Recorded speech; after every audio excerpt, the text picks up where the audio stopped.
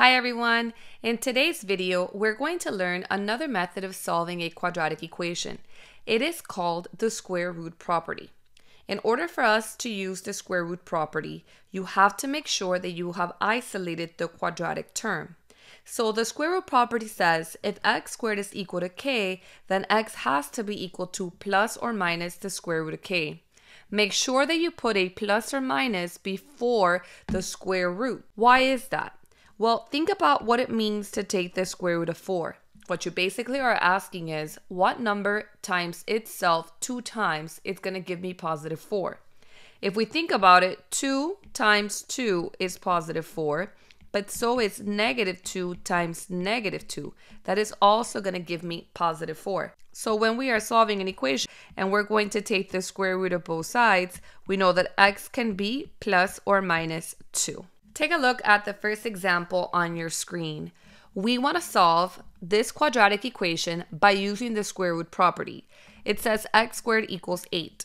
In this case, the x squared, which is the quadratic term, is already isolated. So all I have to do is take the square root of both sides. But remember, when you take the square root of 8, it's going to be plus or minus. On the left-hand side, the square root and the square are going to cancel, so x is going to equal plus or minus the square root of 8. Now we just have to simplify the square root of 8. What two numbers? One of them has to be a perfect square, that is 1, 4, 9, 16, 25, etc. So what two numbers will multiply to give me 8? And the answer is 4 times 2. So x is going to equal plus or minus the square root of 4 times the square root of 2. And we all know the square root of 4 is 2. So the answer is plus or minus 2 radical 2. Let's go ahead and look at another example. In this case, we have 4x squared plus 1 equals 7. Unlike the previous problem, we don't have the quadratic term isolated. So the first thing we're going to have to do is subtract 1 from both sides. We get 4x squared is equal to 6. So that we can isolate x squared, we're going to have to divide both sides by 4.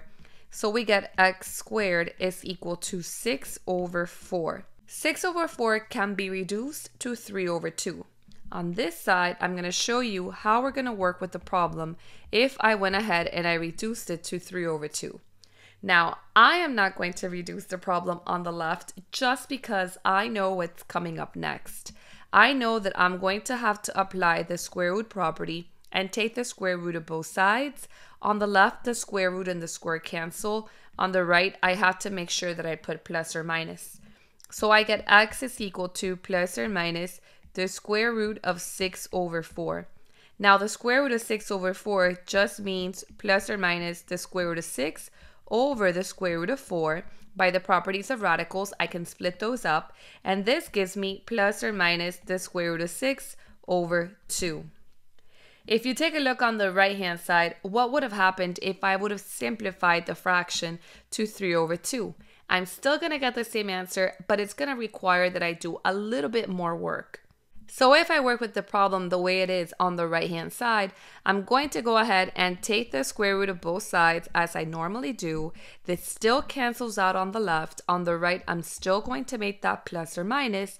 So I'm left with x equals plus or minus the square root of 3 over 2, which I can split up as plus or minus the square root of 3 over the square root of 2.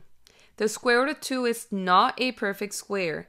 And one of the things that we can't leave in our answers when dealing with radicals is a radical in the denominator. So we have a process called rationalizing, which means that we want to get rid of this denominator, of the radical in the denominator.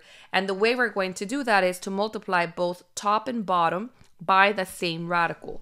So I'm going to multiply by the square root of 2. And so I get x is equal to plus or minus the square root of 6, because the square root of 3 times the square root of 2 is the square root of 6, all over the square root of 4 in the denominator, but the square root of 4 is 2. So notice, I am right back to the same exact answer that I got the first time. As you get better with your math skills, one of the things that you'll be able to do is to anticipate the next step. And so by leaving it 6 over 4, it's actually made my life a little bit easier because I was able to get to the problem a lot faster. Okay, let's go ahead and take a look at one final problem. Solve 3 times x minus 4 squared equals 15. Again, we're trying to solve in this video these quadratic equations by using the square root property. In this case, we're going to have to isolate the x minus 4 squared. So the first thing we want to do is divide both sides by 3. When I divide by 3, I'm left with x minus 4 squared is equal to positive 5. Now that I have x minus 4 squared alone, isolated on the left-hand side, I can go ahead and take the square root of both sides.